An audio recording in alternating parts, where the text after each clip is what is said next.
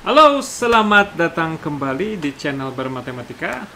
Kali ini kita akan melakukan sedikit hal yang berbeda. Meskipun saat ini sedang hujan, kita akan lanjut saja videonya. Jadi, mungkin Anda pernah melihat video reaction terhadap sesuatu hal yang lain. Tapi saya belum pernah melihat ada reaction video terhadap video matematika. Mari kita akan mencoba untuk melakukannya kali ini, ya. Jadi pada hari ini kita akan melihat satu video dari Richard Borcherd tentang Arnold's limit. Jadi Richard Borcherd ini adalah salah seorang matematikawan yang ternama, ya. Beliau pernah mendapatkan Fields Medal.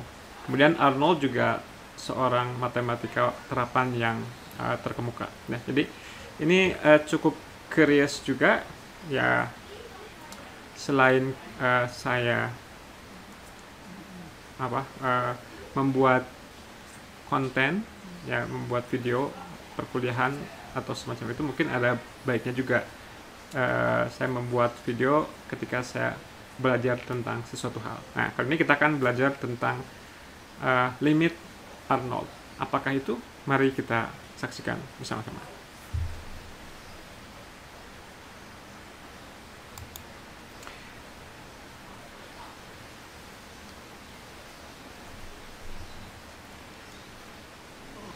Okay, gonna play. This video is about a calculus problem that the great Russian mathematician Vladimir Arnold liked to challenge other professional mathematicians with in his lectures. So he would ask them to calculate the following limit. You take sine of tan of x minus tan sine of x and divide it by arc sine arctan of x minus arctan arcsine of x. Oke, jadi ini sin dari tangen x dikurangi tangen dari sin x dibagi dengan aksin. Aksin itu sin inverse, ya. Sin inverse dari tangen inverse x dikurangi tangen inverse dari sin inverse x. Oke, kalau kita coba lihat sepintas, jika kita substitusikan x sama dengan 0, yang atas hasilnya 0, yang bawah juga hasilnya 0, ya. Mungkin ada baiknya kita pause dulu videonya, kemudian mencoba sedikit, mungkin karena ya ini mencurigakan kalau selevel Richard Borcherd saja membahas hal ini, tentunya nggak segampang yang kita duga. Tapi apapun itu, lebih baik kita mencoba terlebih dulu untuk mendapatkan feeling, ya. Terutama kita kan, atau Anda atau saya, biasanya kalau punya limit yang bentuknya 0 per 0, senjata andalan kita adalah aturan L'Hopital. Kita lihat kenapa aturan L'Hopital di sini nggak jalan, ya. Oke, kita pause dulu sebentar. Nggak ada pause-nya di sini. Oke, kalau nggak saya nyoba dulu sebentar saja. Jadi limit x menuju 0 dari sin tangen x dikurang tangen sin x dikurang aksin sin inverse tangen inverse x dikurangi tangen inverse sin inverse x. Oke, kalau kita turunkan gimana?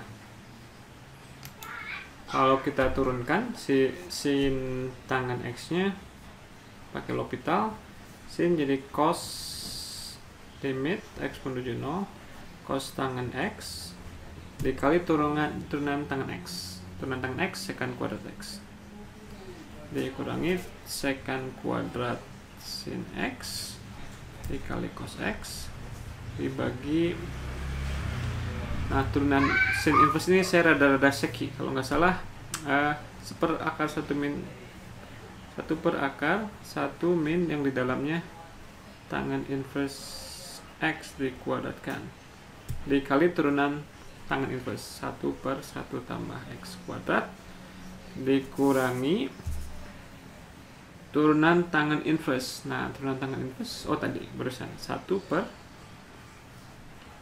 tambah sin inverse x kuadrat dikali turunan sin inverse x per akar 1 min x kuadrat.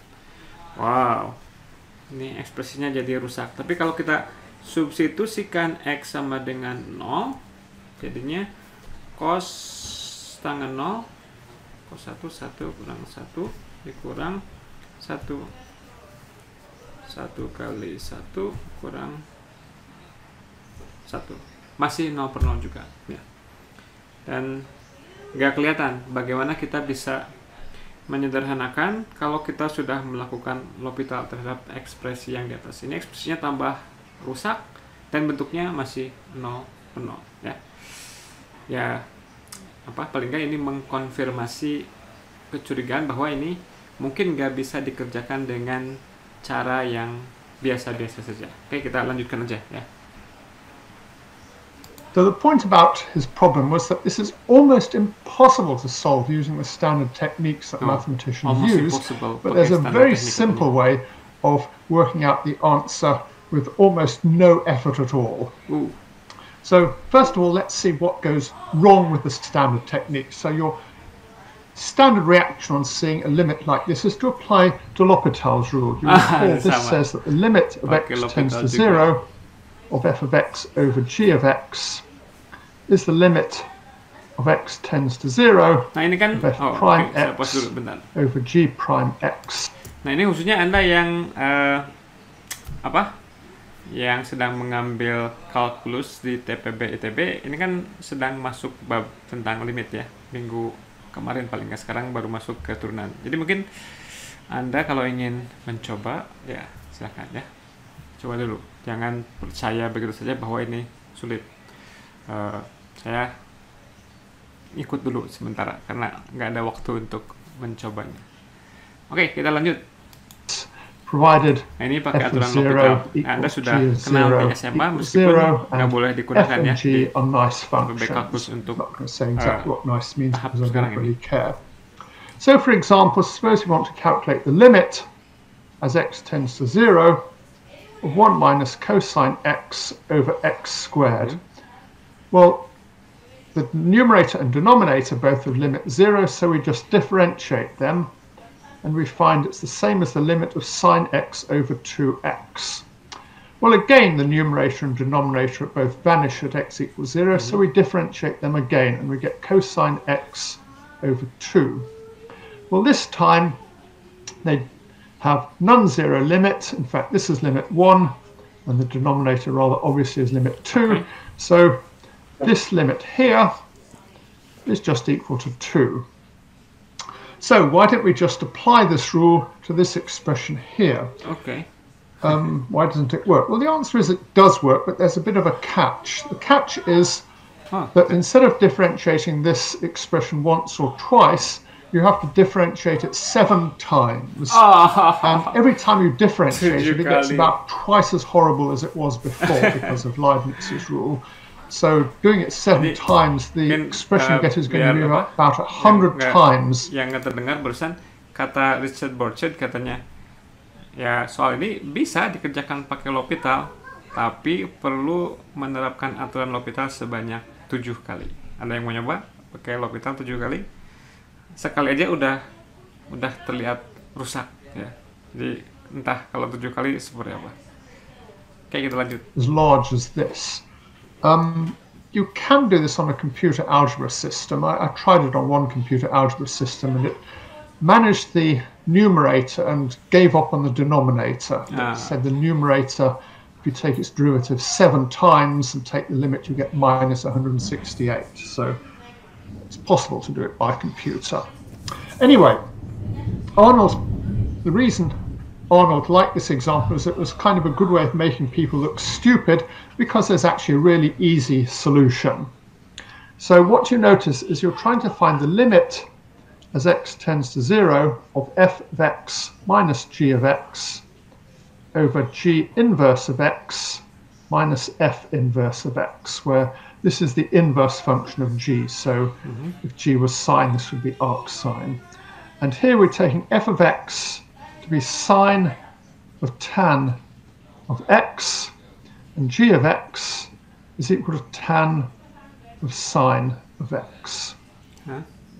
So what we drew is we just draw a picture of what is going on, because drawing a picture is always a... Sama dengan soal yang kita punya.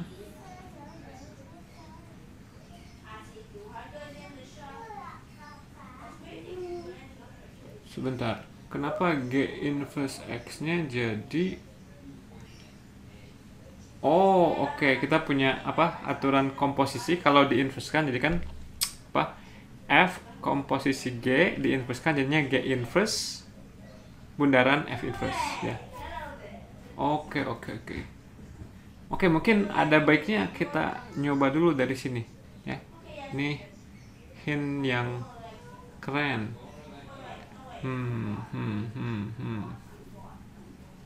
Bergunanya gimana ya?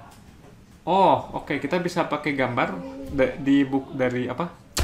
Dari video yang saya buat kemarin. Kita tahu bagaimana gambar fungsi G inverse dan fungsi F inverse.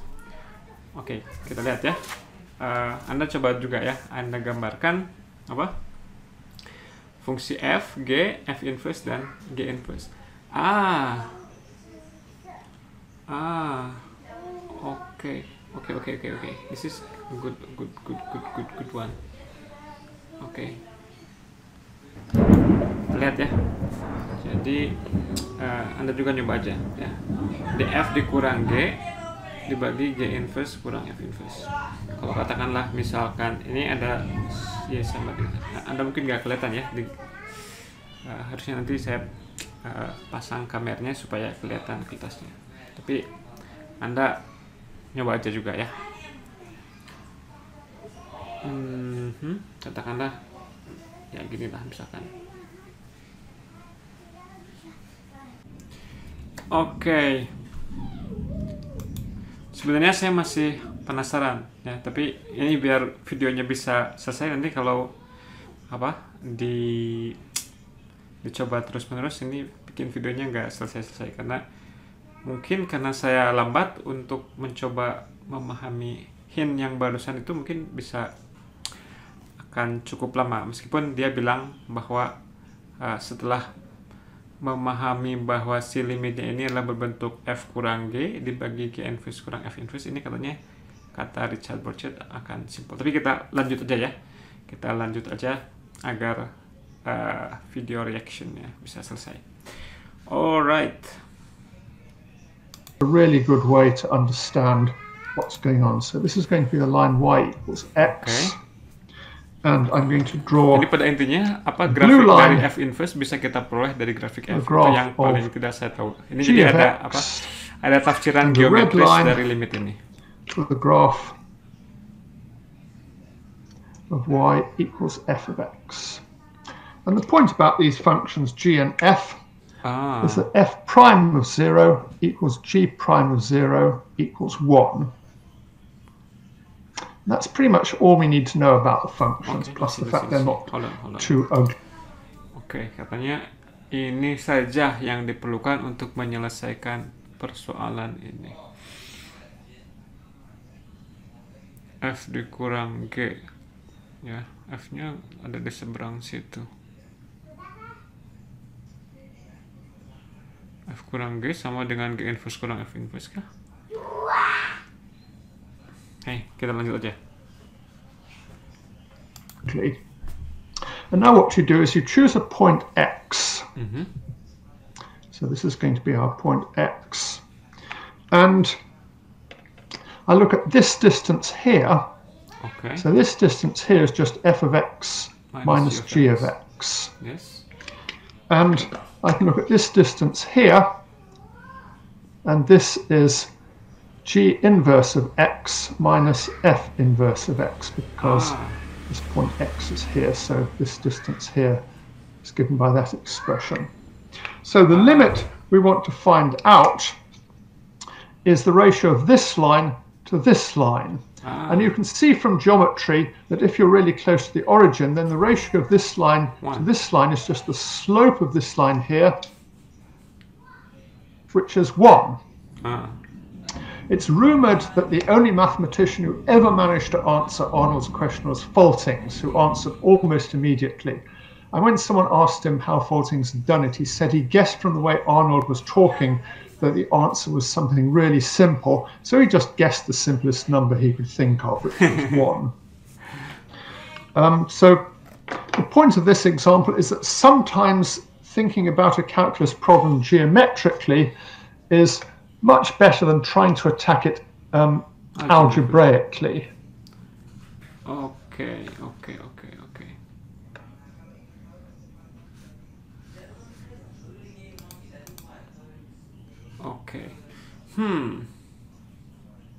Sebentar.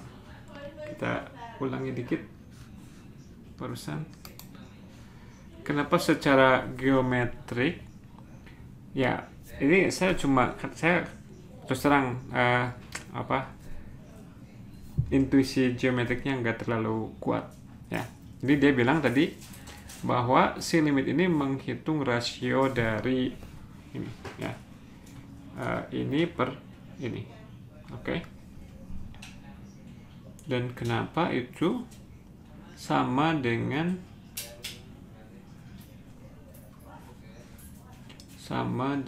kemiringan dari garis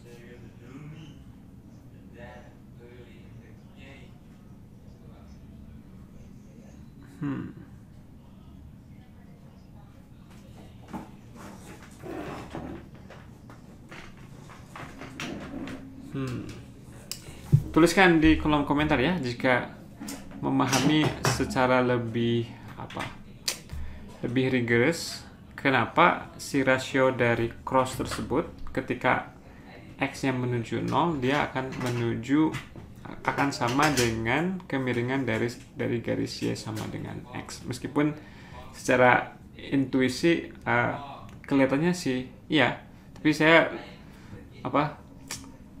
terbiasa untuk mengabaikan intuisi dan lebih memilih untuk melihat alasan secara formalnya seperti apa ya, jadi ini jawabannya 1 dan argumen yang diberikannya argumen geometris, tapi ada sedikit hal yang perlu di-clarify.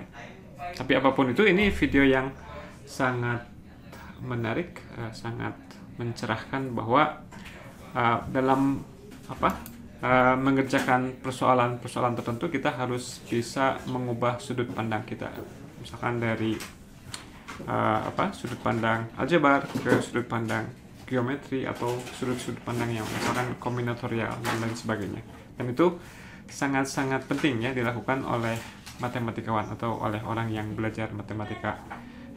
Bagaimana caranya kita melihat satu persoalan yang sama dari berbagai sudut pandang yang berbeda. Oke, demikian saja video reaksi matematika kali ini. Terima kasih atas perhatiannya. Sepertinya kita akan melakukan video reaksi seperti ini lagi nanti ya. Oke, terima kasih atas perhatiannya. Sampai jumpa di lain kesempatan. Tetap selalu bermatematika. Salam.